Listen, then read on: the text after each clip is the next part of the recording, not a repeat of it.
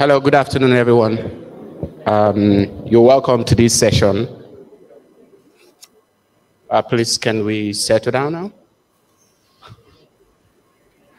You're welcome to this session titled The Battle of the African Seat. My name is Tolu Obamuroh. I'm an associate in the International Arbitration Group of White and Case, and I'm based in Paris. As you know, the seat of arbitration is a juridical concept which ties an arbitration to a legal system. And as has been described, the seat determines which country's procedural law will apply to many of the practical aspects of arbitration, including the availability of interim remedies and the extent to which the local courts will support or supervise an arbitration. Of course, the seat will also determine where an award has been made, which may have significant consequences for the purposes of recognizing and enforcing the awards. According to the White and Case Queen Mary University International Arbitration Survey 2021, London and Singapore are the most attractive seats of international arbitration, followed by Hong Kong, Paris, and Geneva.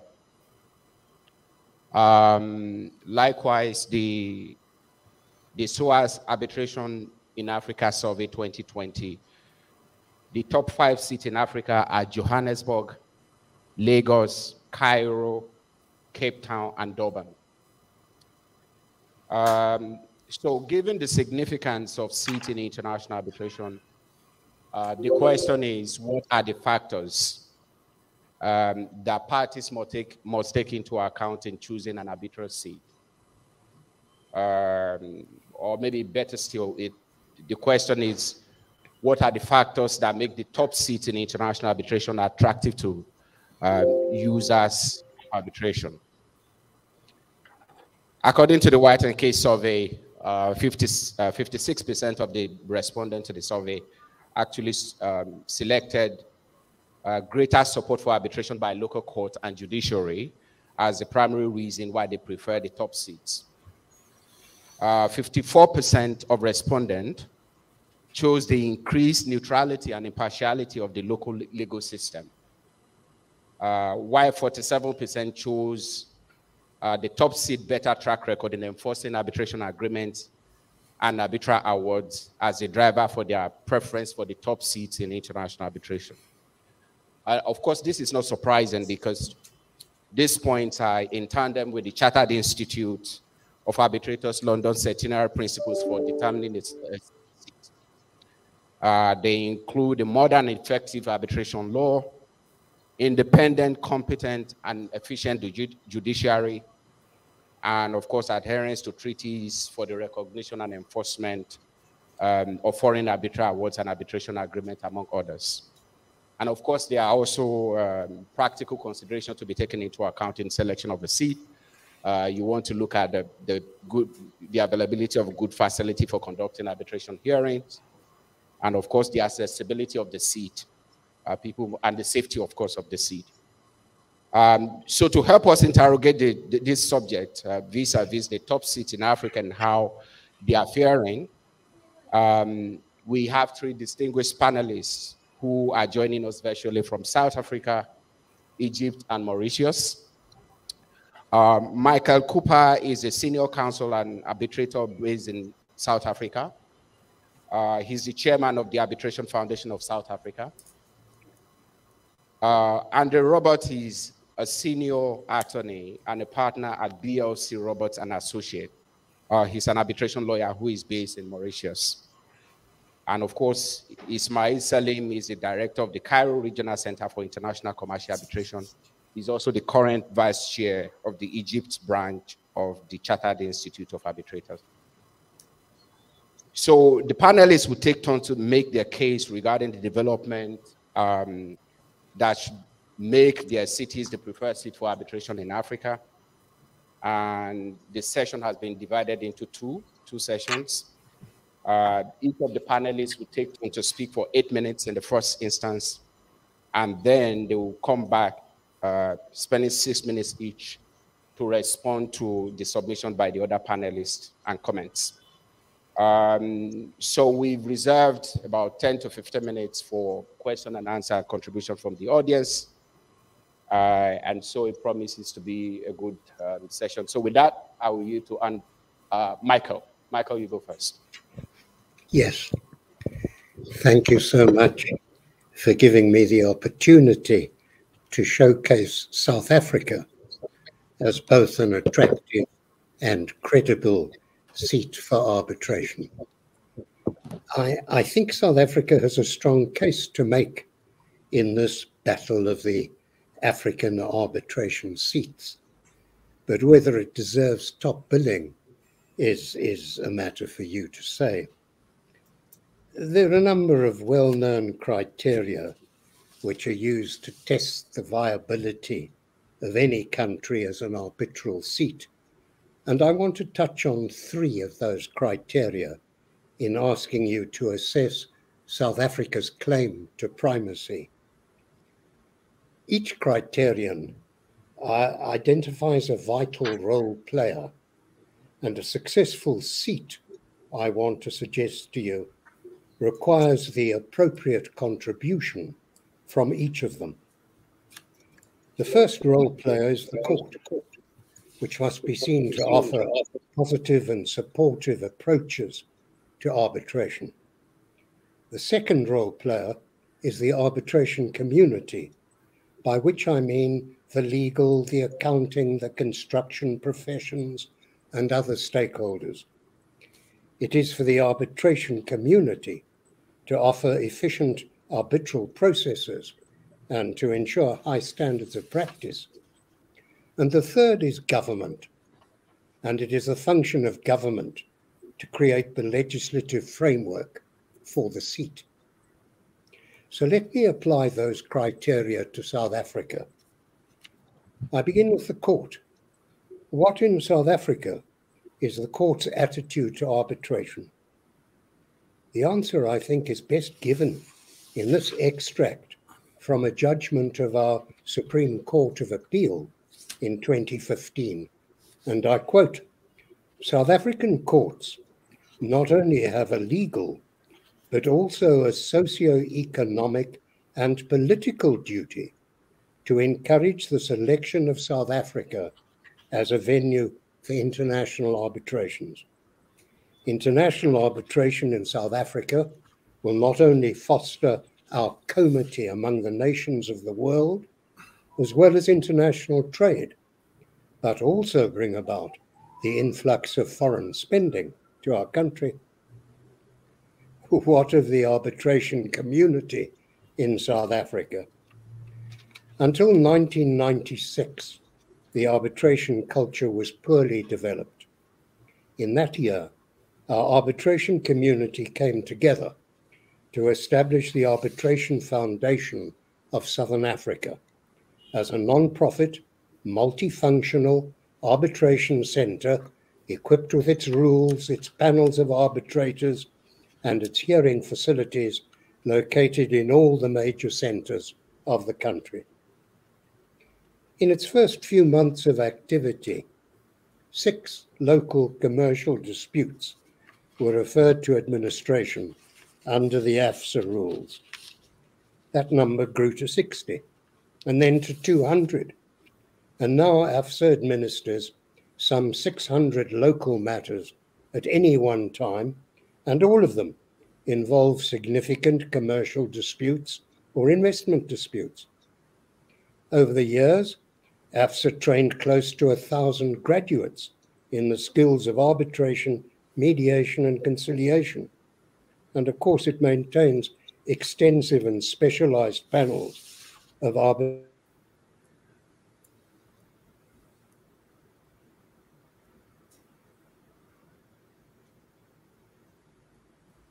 Was handicapped by the inertia of the third vital role player, government.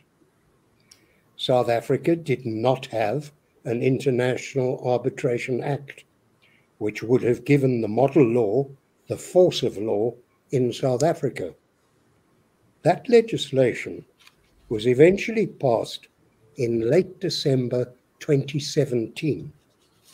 some 4.5 years ago. The effect was immediate and dramatic.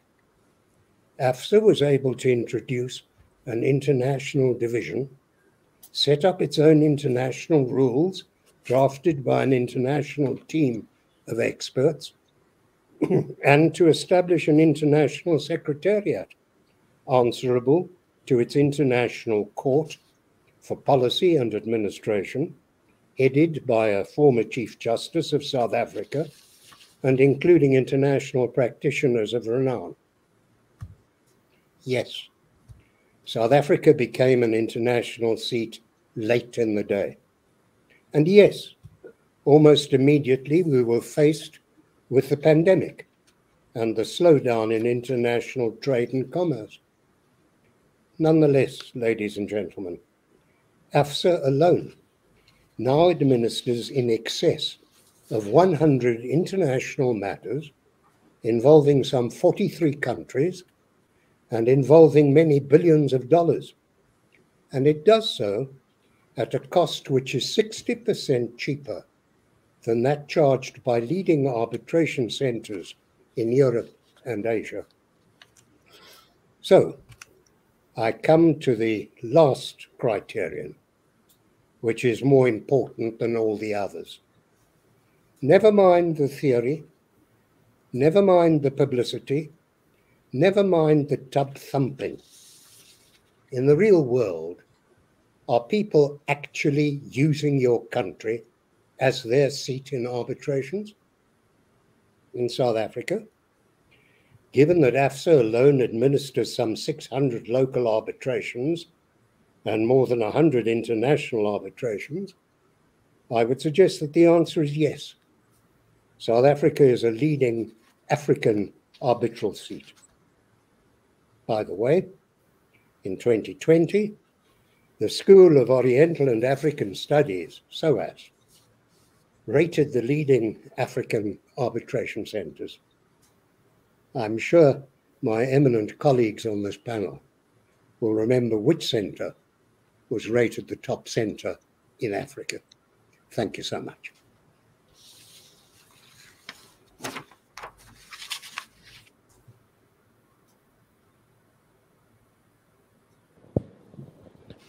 Thank you so much, Michael. I will now turn it over to Ismail. Thank you very much, Tolu.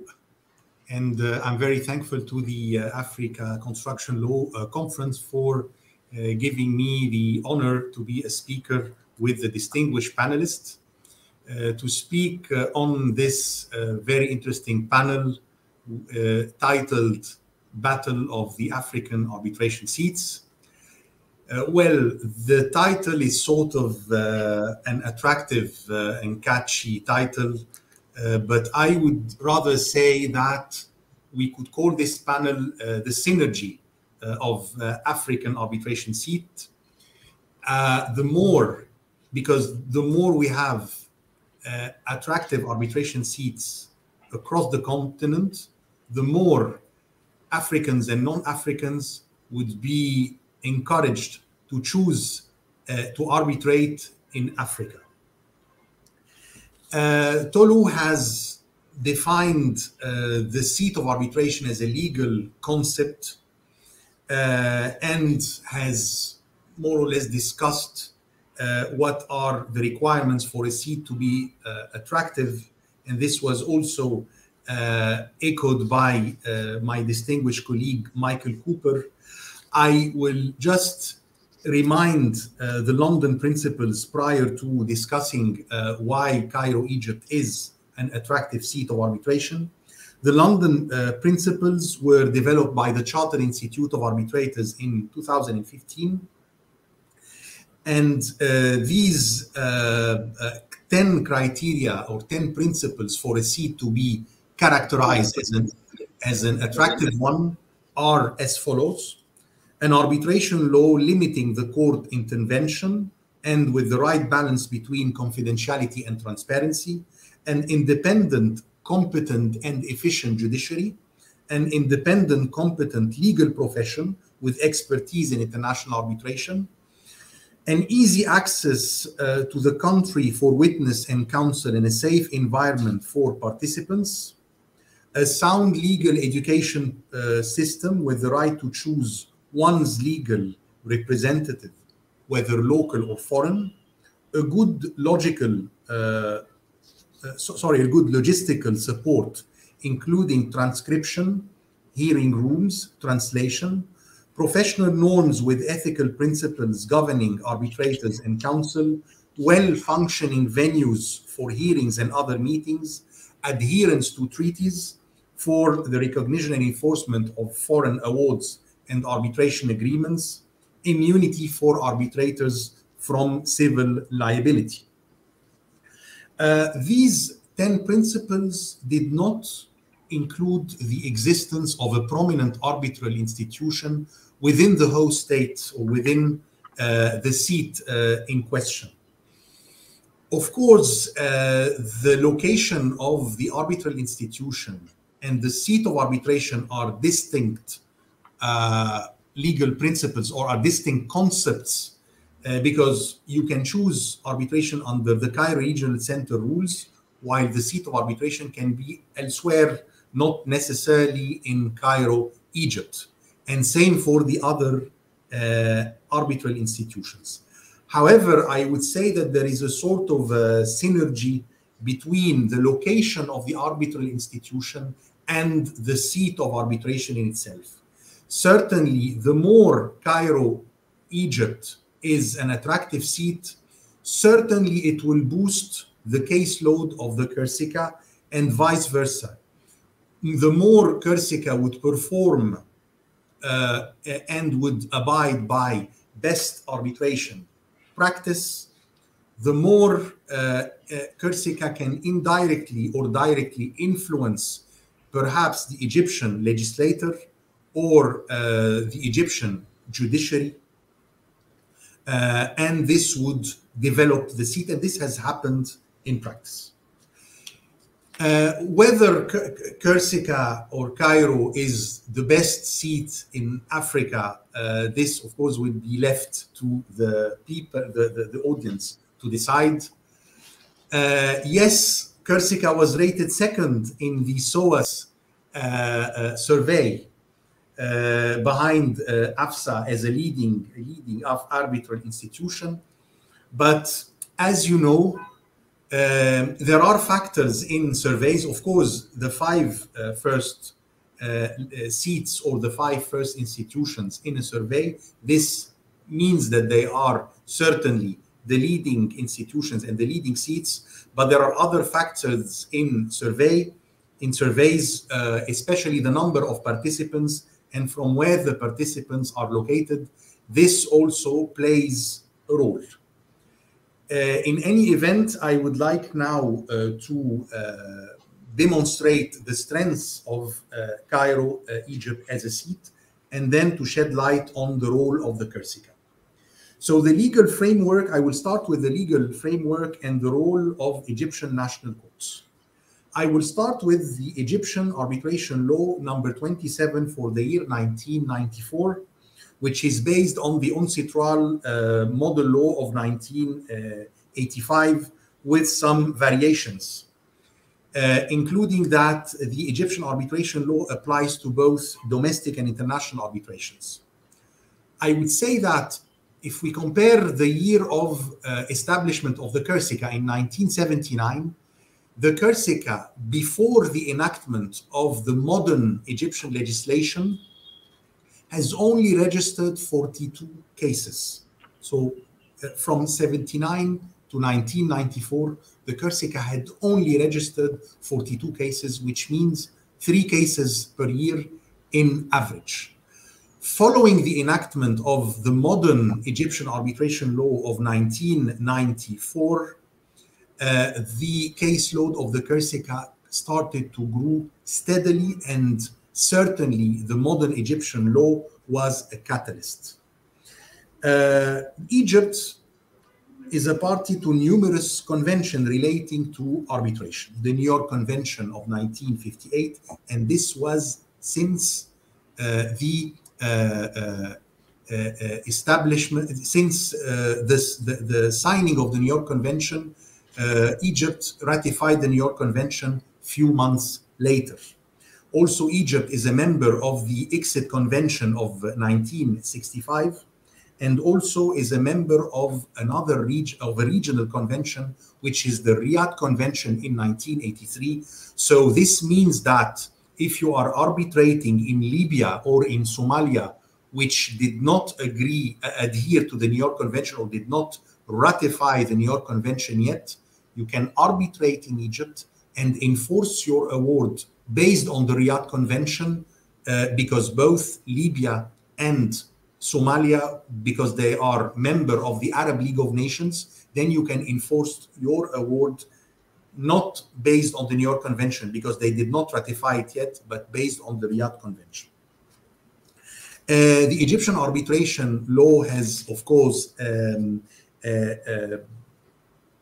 adopted all the modern features of international arbitration: the competence, the separability of arbitration clause. Arbitrators are not required to be of a given gender, religion, or nationality, etc. So the different modern features of the model law. Generally speaking, the Egyptian arbitration law gives priority to the parties' agreement to recourse to arbitration and guarantee that the arbitration process is fair and just. The Egyptian arbitration law also provides for a limited court intervention during the proceedings and following the rendering of an award. I will give you an example of such limited intervention of courts, which is in favor of institutional arbitration.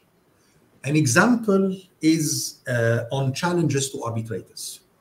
One of the modern features of international arbitration is to permit the institution to decide upon challenges against arbitrators.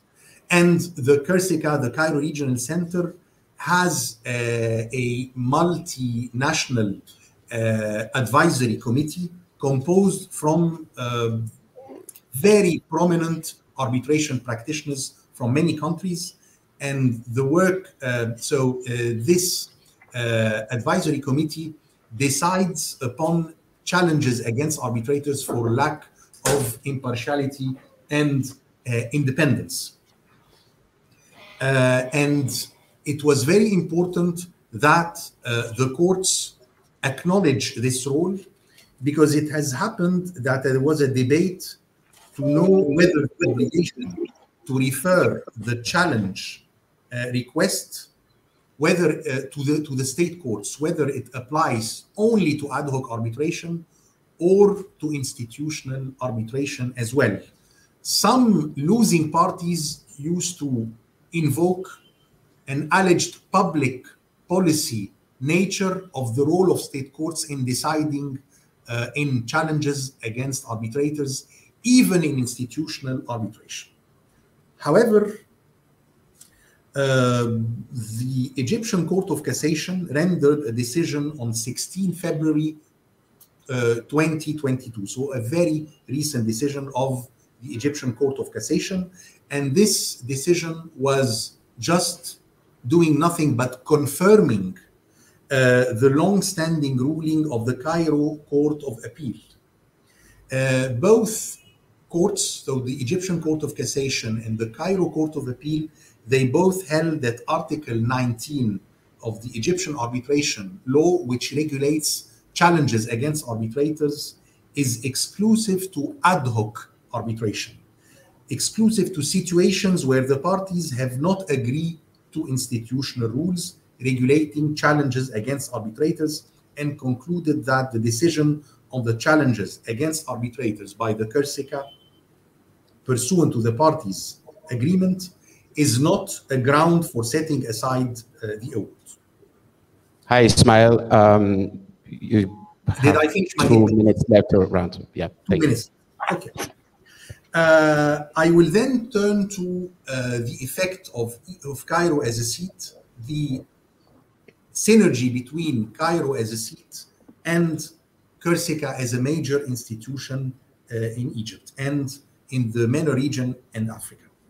So CRCICA is an international organization established in 1979 by virtue of an agreement between ALCO and the Egyptian government. CRCICA enjoys immunities and privileges, ensuring its independence functioning vis-à-vis the host state. It has registered last year 83 new arbitrations, and throughout its existence, it has registered more than 1,550 cases. It has also issued dispute board rules and mediation rules. And every year it registered a significant number of cases which are international cases, not involving Egyptian parties. So by way of example, last year, 2021, parties to the dispute included 34 non-Egyptian parties, with 6 coming from the UAE, 5 from the United Kingdom, from Malta, and 3 from Saudi Arabia. And other non-Egyptian parties came from the Bahamas, the British Virgin Islands, Bulgaria, Cyprus, France, Italy, Lebanon, Liechtenstein, Panama, South Africa, Ukraine, and the United States. And the CRCICA publish its statistics regularly on its website and through its newsletters, which are distributed to its mailing list. Finally, I would say, last but not least, the CRCICA participates in legal education and other. It hosts the Egypt branch of the Chartered Institute of Arbitrators, and together they deliver the accreditation course to the Chartered Institute. And it holds, and I will finish with that, the sole biannual conference on the role of state courts in international arbitration. I will conclude with this to respect my 8 minutes, and I thank you for your time. Thank you so much, Ismail. Just coming back to a point you made about the London principles not including the presence of an institution as one of the determinants of a safe seat. The respondent to the White and Case survey, both the 2015 and 2021 survey, say one of the reasons why they prefer to arbitrate in Singapore is because of one of the considerations is the presence of CRCICA. So we know that the institution, having a good institution in a region is one of those things that parties will take into account in selecting a seat. Okay, with that, I will turn it over to Andre. Tell us about Mauritius. Good evening, Tolu. Good evening, ladies and gentlemen. Do you hear me, first of all? Do you hear me, yes. Tolu? Yes, we hear you clearly. Well, why choose Mauritius as a seat for international arbitration? You will be sad with the answer. I will not give you the one you want. It is not because we have joy, we have fun, we have seasons in the sun, as they say in the song. It is because we have something much more thrilling for a lawyer than joy, fun, and seasons in the sun. It is because we have law and we have case law. This is why you come to Mauritius. We have good laws which are well applied by our courts. Those are two main ideas of my intervention. Before going into those two main ideas, I will just point out that we have two main centers, arbitration centers in Mauritius, the MCCI, Mediation and Arbitration Center, and the Mauritius International Arbitration Center, also called MIAC. Both have their facilities, arbitration rooms, breakout rooms, and so on. Previously, we used to go to hotels, but according to what I hear, this was not too much appreciated by the lawyers who prefer mediation rooms to hotels, and they have thus developed very well-established rooms in Port Louis with all the facilities. Those two mediation centers, arbitration centers, have their arbitration rules, which are based on international principles and generally established principles and well-tested rules. So this as an introduction. Now our laws. Our laws, we have laws regarding domestic arbitration, but those have been specifically excluded by the International Arbitration Act for international arbitrations. With us for international arbitrations have two basic laws. The first law is the International Arbitration Act of 2008. The second one is the convention, the New York Convention, which has been enacted in our law. I will just make, as part one of my presentation, a brief overview of laws before going to part two of my presentation, which is how those laws have been applied and whether they have been given their intent or whether our courts have departed from their intent. You will clearly see in part two that our laws, but our courts have gone directly in the intent of a legislator and have adopted a very pro-arbitration approach. So part one will deal with the laws. We have an International Arbitration Act, which is based on the model laws amended in 2006. As 2006. And that act states clearly that international arbitration is distinct from domestic arbitration and has different sets of rules. This is basic, I will not go into all the details in view of the limited time available, but I would just give you some extracts that, for example, the law states that regard shall be had to the origin of a model law, the corresponding provisions of which are set out in the third schedule, and to the need to promote uniformity in the application of the law and the observance of good faith. The law goes on by stating that any question concerning matters governed by the amended model law which is not expressly settled in that law shall be settled in conformity with general principles on which that law is based. Recourse shall be had to international materials regarding the amended model law. Relevant reports of UNCITRAL, relevant reports of and analytical commentaries of a UNCITRAL Secretariat, textbooks, articles, and commentaries of the model law. So we clearly have an international approach. It's not a domestic approach. Domestic is carted away. We go for international and international law and international principles. And this goes on by stating, for example, that in applying and interpreting this act and the New York Convention Act, and in developing the law applicable in international arbitration, no recourse shall be had to and no account shall be taken of the law or the procedure relating to domestic arbitration. There is a clear separation between the two. We go for international and not domestic. That's the first point. The second one is the appointment and challenges of the arbitrators, which are closely monitored by the Permanent Court of Arbitration in The Hague, with a permanent presence of a representative of the Permanent Court of Arbitration in Mauritius. So if ever you want, for all questions, appointment of arbitrators, challenges of arbitrators, and so on, it's not the courts. The courts do not get involved with it. You go to The Hague, and you can't appeal against The Hague. So it's clearly international. The role is The Hague. It's not Mauritius. You don't have the courts in this. And the decisions of The Hague are not appealable. If ever you want to contest, it's the final decision of the arbitrator which can be challenged, even that we'll see in extremely limited circumstances. That's the first thing, the second point. The third point is, if ever someone comes to the Mauritius courts and says, I want to present a case and there is an arbitration clause, what happens? What happens is that the defending party raises the flag and says, no, my friend, no right to go to the courts. There is an arbitration clause in the agreement. What do the courts do?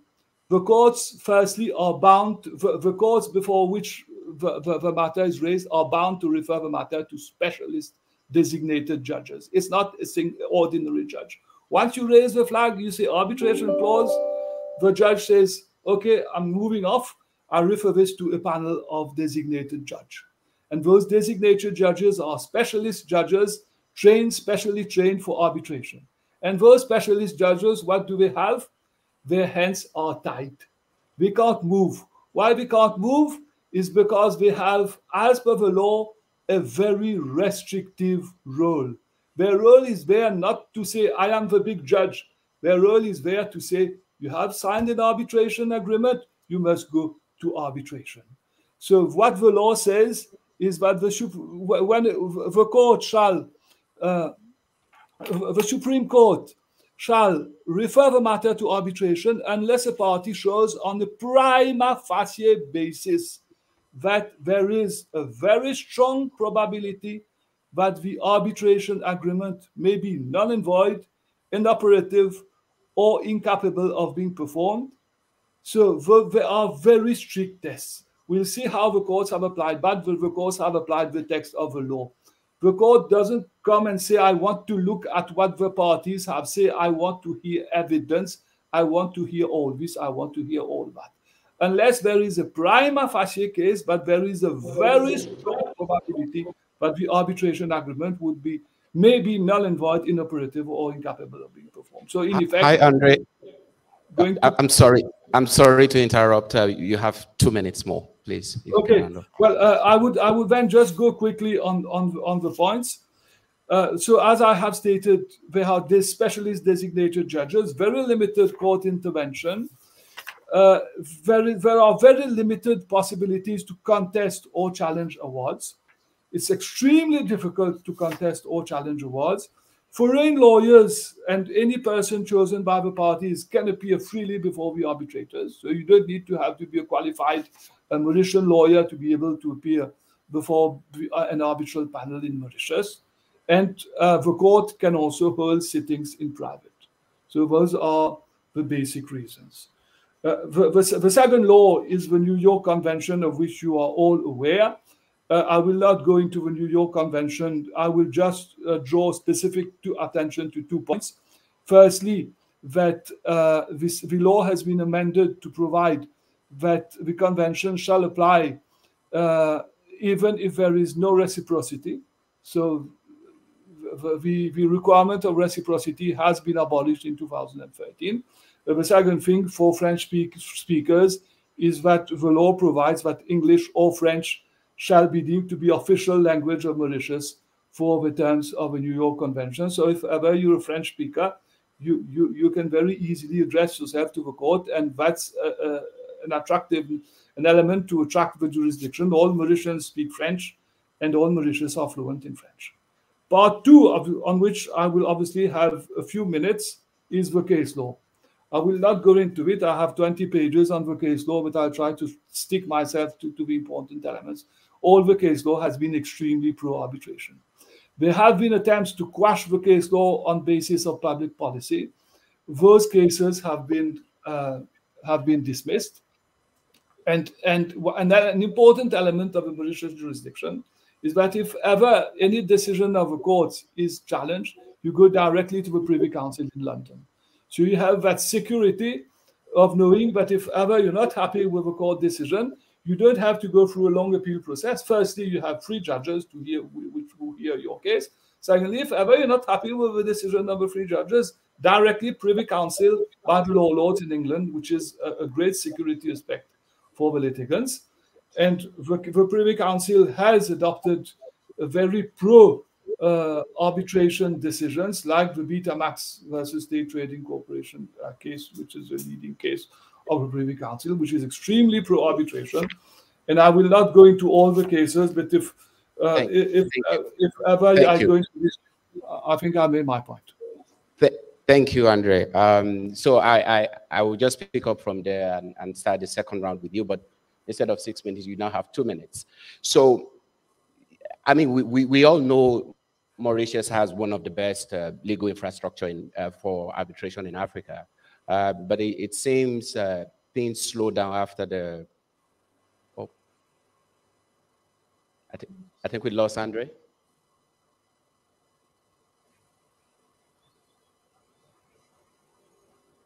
Maybe you try to call him.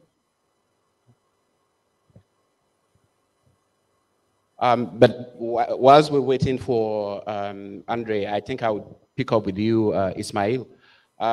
So we saw the development. Oh, okay. Andre is back. Yes. Okay. Sorry, Ismail. I'll come back to you. Andre, are you here now? Yes, I'm here. I'm calling IT just to assist me. Okay. So I was asking you that since 2018, following the end of the LCIA MIAC joint venture, it seems there's a slowdown of activity in terms of arbitration in Mauritius. So is there something being done something to be done to ensure that Mauritius remain the go-to place as we all expected it to be, especially after the ICA Congress in 2016? You are right and you are not right. You are right because there has effectively been a slowdown in international arbitration cases, but this has only been temporary for a few months, pending during the transition period, which has not taken more than a few months. The trend has then picked up for two reasons. Reason number one is that in 2019, there has been official new facilities which have been set up for arbitrations, and this has in Port-Louis, and this has greatly prompted the parties to increase the number of arbitrations in Mauritius. And since the center was opened, the number of cases has definitely increased. Number two is that there is a cooperation agreement between Mauritius and the PCA in The Hague, which has been signed in 2018, whereby The Hague provides all necessary assistance to MIAC. And this has been the second factor why the number of cases has improved, and it has given confidence to the parties that there is The Hague behind. It is not left just left in the hands of the Mauritian Arbitration Center. It is backed up by The Hague. And the transitional period of a few months has quickly disappeared, and cases are coming back. Thank you, Andre. Ismail, so we saw how the Egyptian court swiftly responded to the unfortunate incident where a local arbitration institution, where some arbitrators conducting a sham arbitration under the rules of a local arbitration institution, awarded $18 billion against Chevron. And the court responded swiftly by putting them behind bars. At their step, or has any step been taken to avoid the reoccurrence of such situation? And in what way did that impact the attractiveness of Egypt as an arbitration seat? Thank you, Tolu. Of course, no one can deny that the Chevron case was a risk to give a bad reputation of arbitration in Egypt, but it should be limited to the Chevron case because it's a single case. Although it's the amount of the award is exorbitant, but this does not negate that Egypt has a very good reputation for international arbitration due to CRCICA and due to the role of its judges. The Court of Cassation and the Cairo Court of Appeal have issued decisions matching the level of the major European arbitration seats. And the Egyptian Arbitration Act is known for being a modern arbitration law. How did we face this phenomenon of sham centers? I will have to mention in this respect the decision of the Egyptian Court of Cassation that was rendered in 2019. This decision pertained to an arbitral award, unfortunately rendered under the auspices of this sham center, which is called the International Arbitration Center, and it's based in Heliopolis, Nozha, which is an area in Cairo. If we add to the effect of the criminal decision, the criminal court decision, which is which would deter other sham centers from repeating the wrongdoing of the Chevron case, this decision of the Cairo, the Egyptian Court of Cassation, has clearly defined what is an arbitral institution under the Egyptian Arbitration Act. So it is not sufficient, by virtue of this landmark decision, it has considered that any arbitral award rendered under the auspices of this sham center is not institutional arbitration. It has considered that this is an ad hoc arbitration, even if it is under the auspices of such sham center. And the Cairo Court of Cassation has defined what are the criteria to consider that an arbitral award rendered under the auspices of a center would be considered as an institutional arbitral award. So the Cairo Court of Cassation, the Egyptian Court of Cassation has mentioned that the arbitration institution must have a set of modern rules which are published or which are made available to the public. It must have an experience in administering arbitral cases, a long experience, and having a strong case management in order for the users to feel that they enjoy legal security and procedural security by referring their arbitration to such an arbitration center. If these conditions are fulfilled, then it is institutional arbitration. One last thing, and I would like to draw the attention of legislators. Some legislators would be tempted to provide for licensing arbitration centers in order to combat sham centers. This is a very bad practice. It has been done in certain countries of the MENA region, and this is a very bad practice because it will open the door for sham centers being licensed. And then this act will have a negative effect on the image of the relevant ministry that would have licensed a sham center. And by the way, the center that has issued or that has administered, if we can say the word administered, the Chevron case, unfortunately, was in the past licensed by the Ministry of Justice in Egypt. So that's why the response will hopefully never be the licensing of arbitration. Thank you, Ismail. So Michael, just in 2 minutes because we're out of time now.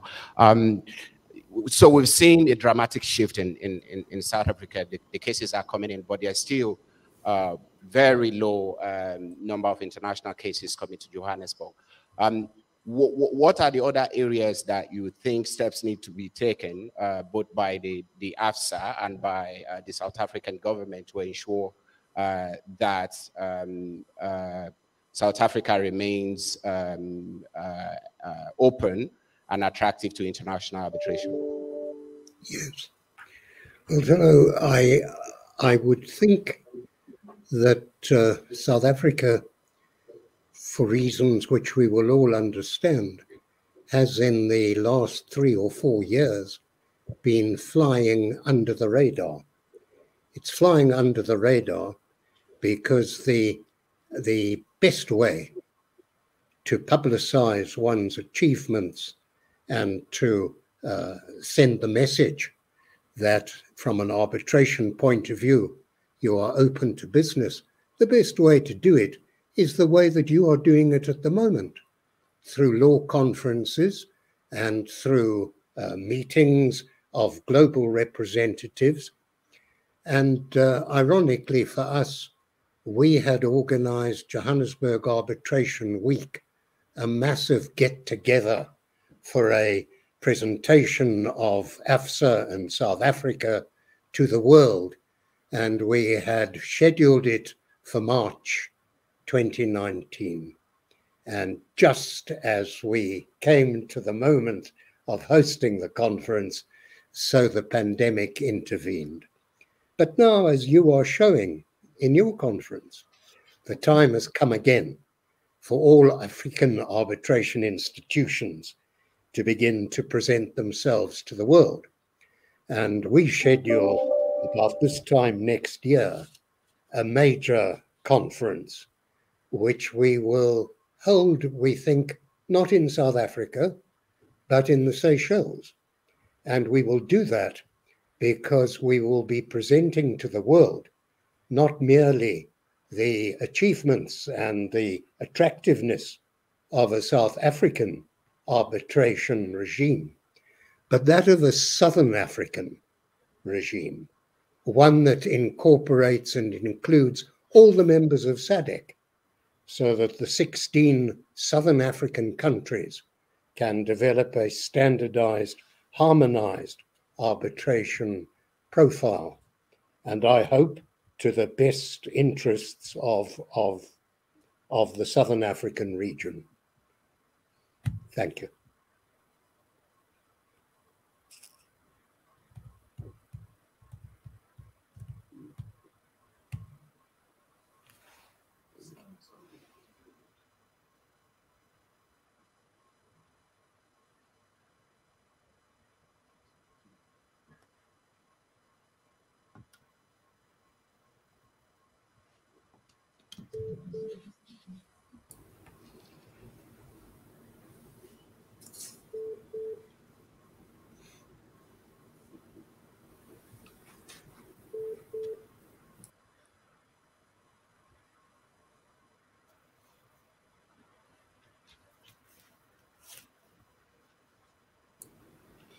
Is it the end of the session? No. No, it's not. Oh, okay. Now we're talking to the audience. They may have questions for you, so. It's not working? You can use it.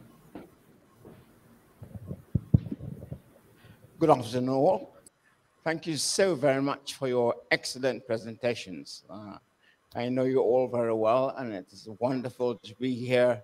I would have been nice if you all were here, but you've made some excellent presentations, and long may Africa be a wonderful, powerful center for dispute resolution and in arbitrations.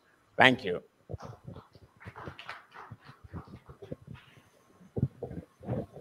Okay, other questions or comments?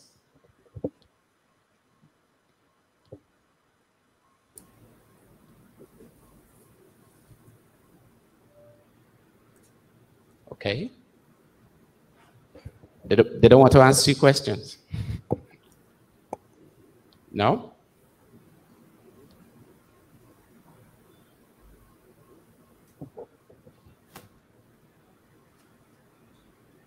So, okay, so I turn to you again, Michael.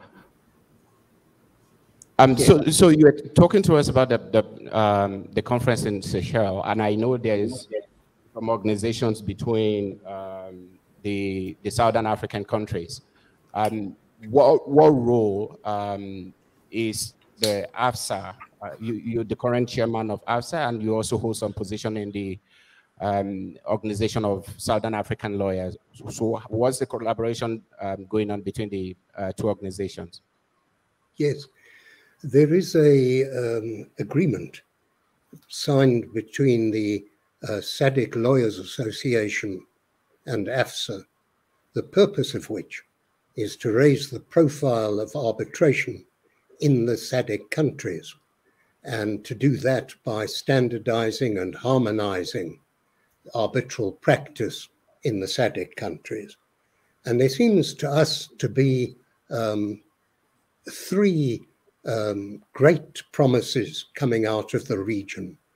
The one is the development of arbitration on a local level throughout the SADC countries, but the second is the development of a regional dispute resolution system for SADC, following perhaps the kind of example that OHADA has given to us. And then thirdly, of course, to encourage the general appreciation in global circles of the welcoming nature of all the SADC countries as part of a credible, united arbitral system. And I'm certainly hoping that Mauritius will play a very important part in helping to construct that regional unification around the importance of arbitration. Thank you. Ismail, I know the regional center also has some cooperation going on. Is it with OHADA or other organizations in Africa? Tell us about the various initiatives to ensure that the regional center in Cairo keeps playing its leading role, especially in the region and with other institutions in the continent. Thank you very much. So, in addition to many cooperation agreements that have been concluded between CRCICA and other arbitration centers on the African continent, I would like to share my experience of last week. I spent a full week in Tanzania. It was a workshop organized by GIZ, the German, the famous German organization that funds initiatives. So GIZ now is funding an initiative on developing arbitration centers across the African continent. In Tanzania, a new arbitration center is provided for in the new Tanzanian law, the Tanzanian law of 2020, which has been recently amended. It provides for the Tanzanian Arbitration Center, TAC, which is relatively a recent arbitration center. And the aim of this workshop was to benefit from the experience of other arbitration centers, whether in Africa or from outside Africa, so that Tanzania could benefit from this experience. There are other arbitration centers in Tanzania that were present during this workshop. This workshop lasted for 4 days. And we discovered that there are 3 other arbitration centers in Tanzania, which are working arbitration centers. They have a certain caseload, at least 2 among them. So one of the experience that were, so CRCICA shared its own experience. We have mentioned that we humbly disagree with any attempt to license arbitration centers. This is a wrong practice. It's not best practice. Or to license arbitrators. So also this is not a good practice. Any party should have the freedom to choose its own arbitrator. So we emphasized on that. And so our Tanzanian brothers were able to benefit from this experience, because I said the same, and other centers like the Swiss Arbitration Center was present, the DIS, the German Arbitration Center, was present, the Kigali Center was present, and we all talked about best arbitration practice, and we emphasized on the fact that arbitrators should not be licensed. The choice of arbitrators should be based on party autonomy, and ourselves, CRCICA, 85% of arbitrators under CRCICA rules are appointed by the parties. The institution only interferes exceptionally and only in 15% of the cases, according to our statistics.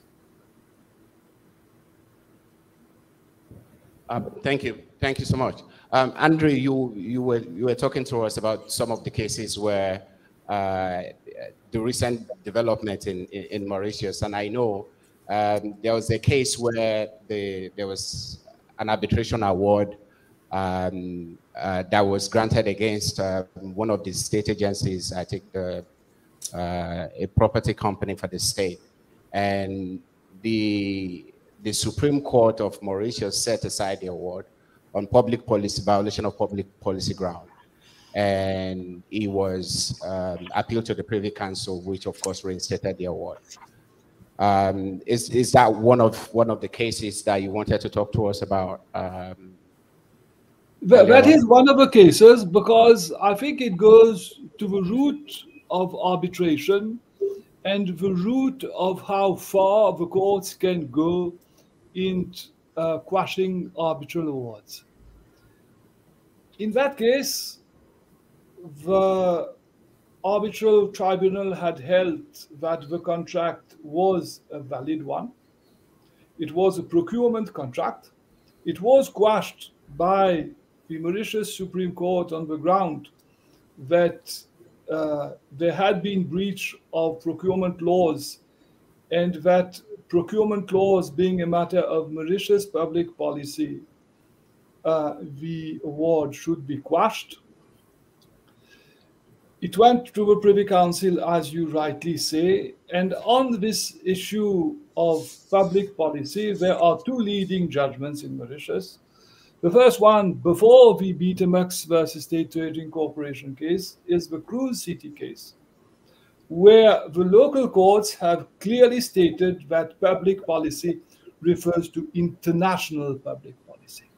They again laid emphasis on the fact that public policy is international public policy and not Mauritius public policy under the International Arbitration Act. That is the first judgment, which clearly sets out the international aspect of the law and the international public policy. Now, the question before the Privy Council was, well, if you go and state that a contract is valid and then the party goes to appeal and said, well, it goes against public policy, then the law lord said, well, each and every contract you plead public policy, and each and every contract will go. There will be challenges to the attempts to set aside the awards on ground of public policy. So the law lord stated, well, the arbitrator has held that the contract is valid. It is not for the courts now to come and put that in question on ground of public policy, and the judgment of the local court was quashed. So the law lord is telling you, well, if you go and plead public policy, each and every case you'll go and apply for setting aside of arbitral awards on ground of breach of public policy. And so they sort of laid the boundaries as to where the public policy comes in and what are the sort of frontiers of a public policy.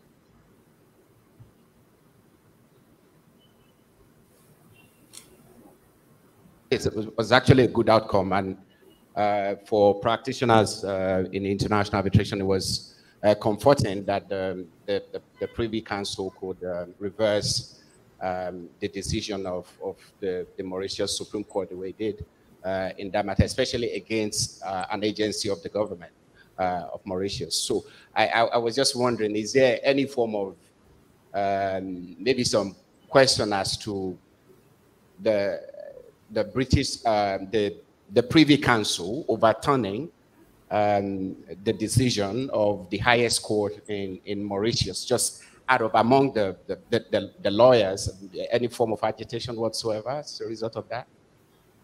I will just step in to say two things. Firstly, it's good for the arbitration community that the Privy Council quashes a decision.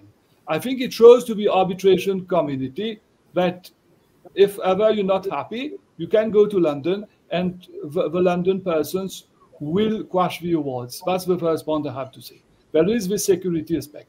The second thing I have to say is that a number of other Privy Council judgments have maintained judgments of the Mauritius court.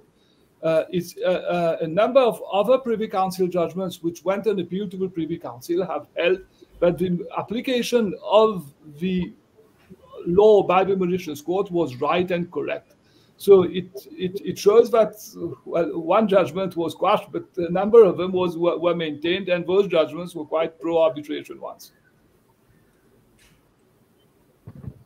Thank you very much. Yeah, so except there's any question from the audience, I will ask you to join me. Okay.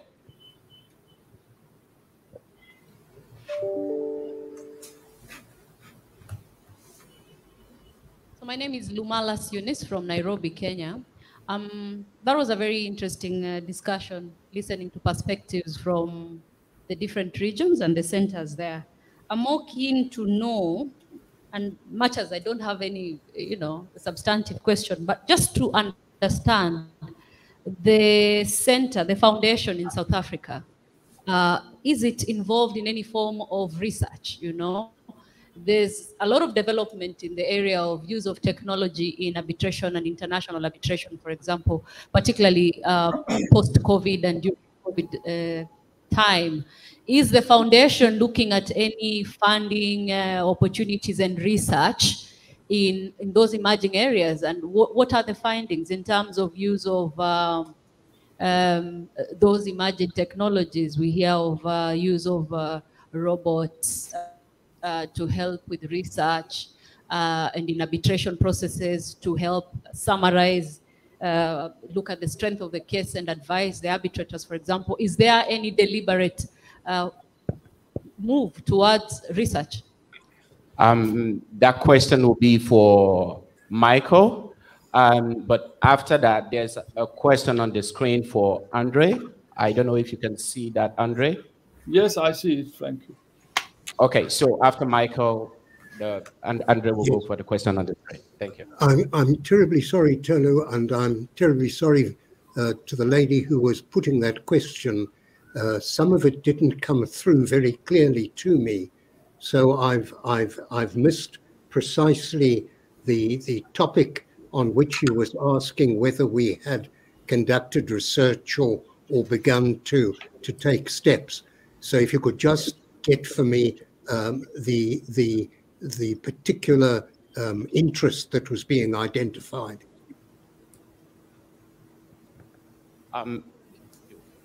Yes. So the question is essentially about the use of technology in arbitration, especially post-COVID era. Is there any development in that regard, especially with AFSA, and what are the steps that have been taken? Yes. Well, I'm not sure that I'm answering the question, but if what is being asked about are the use that has been made in technology to assist us during the COVID era, the answer has been that we have developed very useful platforms for the running of arbitrations remotely. And the bulk of our arbitrations in the last 2 years have indeed been remote and have required us to initiate and to implement protocols which deal with all the various difficulties that arise when you have a remote hearing. And you will find on our website the terms of the protocol that we have developed and we find has been very useful in producing a viable remote arbitration platform.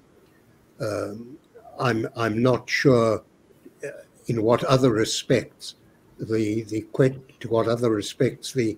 question relates. Does that answer your question? Or does that answer your question?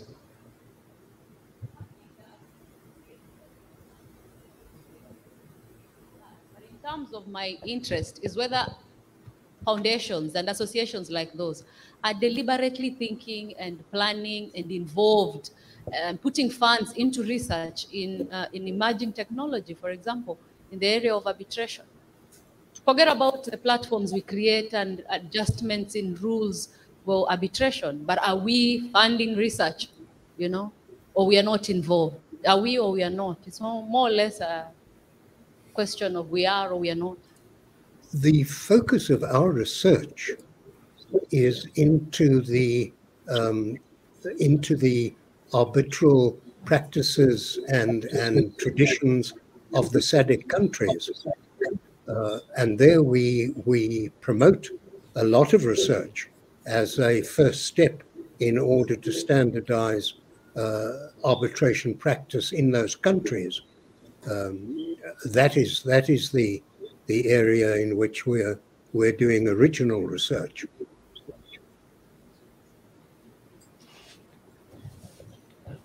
Okay, thank you, Michael. Andre, you want to take the next question? The next question is, the answer to the question is set out in Section 3A of the Convention on the Recognition and Enforcement of Foreign Arbitral Awards Act, which reads as follows: the Convention shall apply to the recognition and enforcement of all arbitral awards made in the territory of a state other than Mauritius, irrespective of whether or not there is reciprocity on behalf of that state. So that places Mauritius as an arbitration-friendly state, whereby an arbitration award of a foreign country can be implemented in Mauritius, whether or not there is reciprocity. I think that it clearly lays the ground that Mauritius is arbitration-friendly, and that arbitration awards in Mauritius will not be implemented under the New York Convention on the ground of non-reciprocity. I think it clearly places that arbitration awards are respected in Mauritius, and that Mauritius is an arbitration-friendly country. Thank you. I think we have one more question, and then we come to the end of the session. There was somebody raising up. Any other question, please? Okay. Well, thank you so much. Please join me in thanking our distinguished panelists, Michael, Ismail, and Andre. Thank you so much for joining us. And thank you for your attention.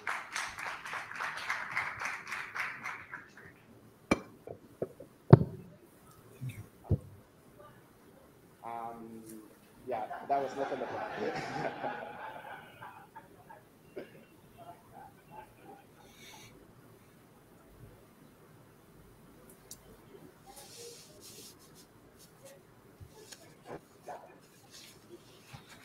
Because they abandoned me here. So.